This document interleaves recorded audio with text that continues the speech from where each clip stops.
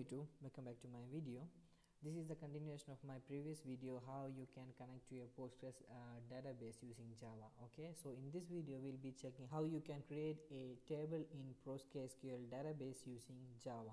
So we have reached till how we can connect to the database using this connectdb.java class, and we have added the Java file into the class bar, and once again we are going to test it while you are going to run as, and just select to Java application. It will show connection is successful, which means your connectivity to your database is successful. Okay, so this was the database Postgres which we tried to connect here.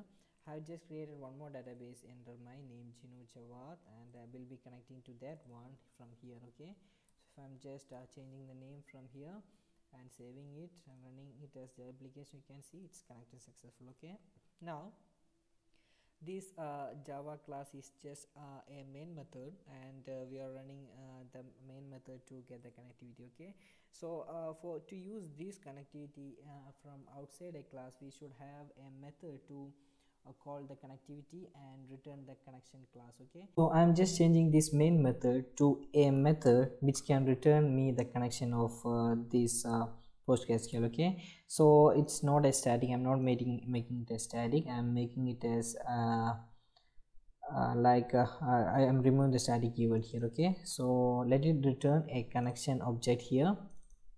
So let it be connection from java.sql. Okay, and I'm changing the name as get connection. Okay, so there won't be any arguments here. So once we are calling this get connection, it should return me a connection object of the connection to the database. So a return statement as the connectivity. Okay, that's all. We have just changed this method to a method so that we can call the connection. Okay, so again I'm going to create a main method here. So let's try how it works. Let me create an object for the connectivity class,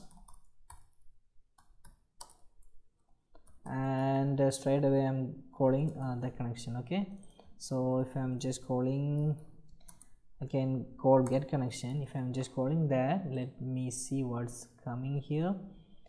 It is returning connection is okay, and it will return a string with the connectivity information. Okay, so wherever we need the connection, we can just call this two line of codes. Okay, I'm going to create a new class here. So let it be create table. Okay, so inside this create table class, we'll be writing a method to create a table inside the Postgres database. Okay, so create a new main method here, and I'm copy pasting this connectivity to the create table, and from here also I can just try to run the Java application. You can see it's getting me the connectivity. Now I'm going to create a connection object so that I can receive that connection into that connection equal to null, and straight away you can just receive this connection into that connection object like this. So once this method is called, the connectivity will be successful, and if connectivity is successful, it will the connection will be available in this connection object. Okay, now just create a try catch block to get if there is any exception coming. There is a chance of exception. Okay, so e.print stack trace will give us what type of exception happened. Okay, now let me write a query to create the table here.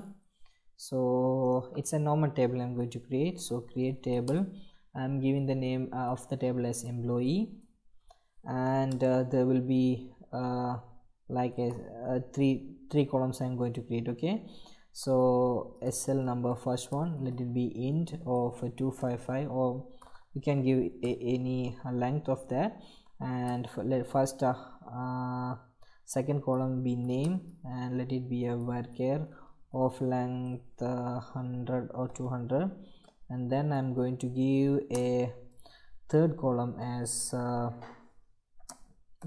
address. Okay, so let it be a varchar of 200 again, Now I'm going to specify this int as an auto increment value, and it'll be the primary key. Okay, so to set the SL number as an auto increment value, you can write like this: auto underscore increment. Okay, so you don't want to put values for that. It will be a sequence starting from 1, and you have to specify the primary key as SL number. Okay, it will be like this: SL number. Yes, that's all. So the query to create the table is okay. Now we have to execute the query. So I'm going to execute this query with the help of a statement object. So I'm going to create a statement object here. Now we have to import this from JavaSQL. Just press here and just press Control space. It will automatically suggest you to import it from the java.sql. okay, so it's actually java.sql. Import it from java.sql, and to this statement you have to call the connectivity. Okay, so you can call it like statement equal to connection dot create statement. Okay, now with this connection to the statement, you can execute the query like statement dot execute update, and you have to give the query inside this one. So let me copy the query here. Yes, that's all. So once it is done, you can give a finished message here to just let you know the program has been executed and finished. Okay, now let's go and try running it as a Java application. So if I'm just going to run as and selecting Java application, you can see there is an error. They have made a mistake. Actually the auto increment is the keyword from MySQL. Okay, so we should change this into serial. Okay, this is the equivalent keyword for auto increment in PSQL. Okay, so you can specify this here itself. You don't want to specify this outside the its primary key or not. Okay, yes, that's it. Let's try running this again from Java application. You can see, yes, you can see the table has been created successfully with no errors. Now let's go to the pgadmin and see how the table is there. Okay, let me refresh this. Now let's see without refreshing it's coming or not. In public there is table, it's empty now.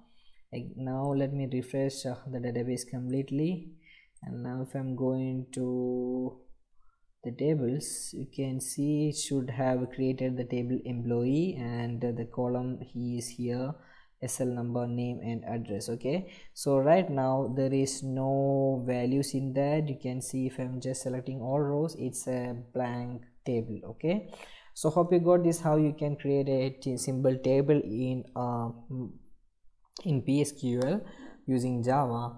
And in my next video I will be checking how you can add a value in this table and read, update and delete operations in this table. Okay, so hope you got this. If you have any doubt in this, please comment below. I will try to help you, and please like and subscribe for my videos, and thanks for watching.